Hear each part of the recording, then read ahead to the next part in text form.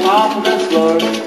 Used to go down to Grandma's house every month end or so. We'd eat chicken and pie, country ham, and some homemade butter on the bread.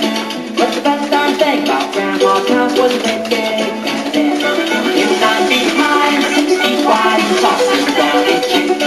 It was made from the feathers, boiled and yeast, and the whole was a cloth for the pig.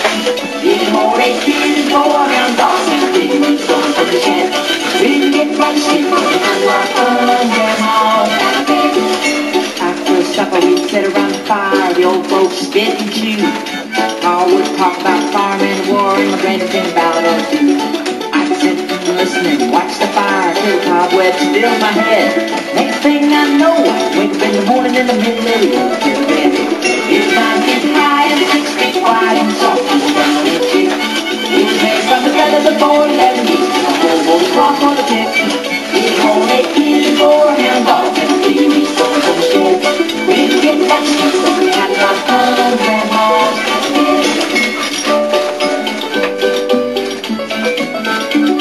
Well, I love my ma, love my pa, love Granny and Grandpa too. Been fishing with my uncle, wrestling with my cousin, and I even kissed Aunt Lou. Ooh, if I ever had to make a choice, guess it ought to be said that I'd trade them all, plus the gal down the road for Grandma's and a bed. I'd trade them all, plus the gal down the road. It was 9 feet high and 6 feet wide and soft and down a chick.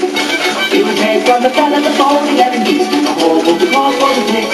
It hold 8 kids and 4 hound dogs and a piggy we stole from the shed. We didn't get much sleep, but we had a lot of fun on Grandma's bed. We didn't get much sleep, but we had a lot of fun on Grandma's bed.